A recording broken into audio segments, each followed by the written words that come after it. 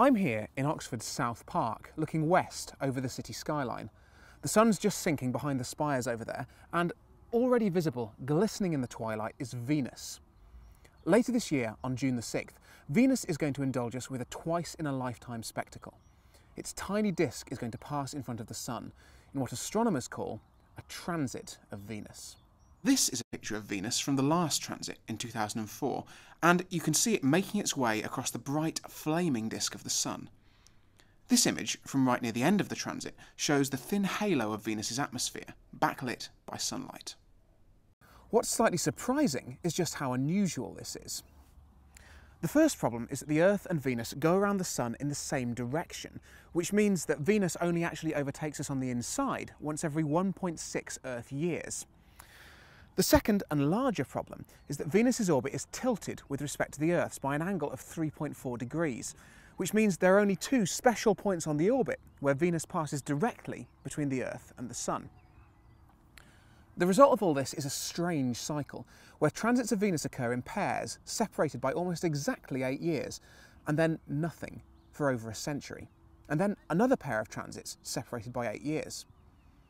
So, for example, the last transit of Venus happened on June the 8th, 2004. This one is going to happen on June the 6th, 2012, and then nothing until 2117 and 2125.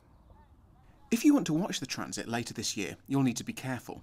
You should never look at the sun with the unaided eye, even with sunglasses, but there are a few different ways to see what's going on safely.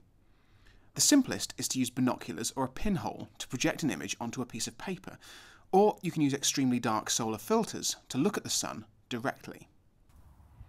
The reason Venus is so high and bright in the evening sky at the moment is that, from our perspective, it's just swung out from behind the sun, and currently it's right near the extreme of its orbit.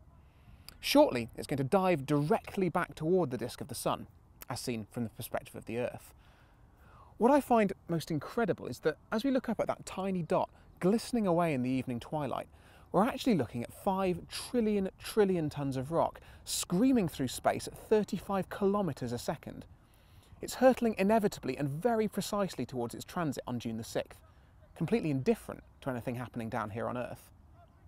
UK skywatchers will only be able to catch the end of the transit as the sun rises, so find a safe way to check it out about 5 AM on June the 6th.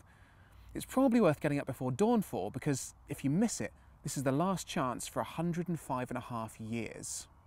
In the meantime, Venus is going to be easily visible in the west after sunset for quite a few more weeks, brighter than anything else in the sky other than the sun and the moon. So do take a look, and try to feel a part of this entrancing cosmic clockwork.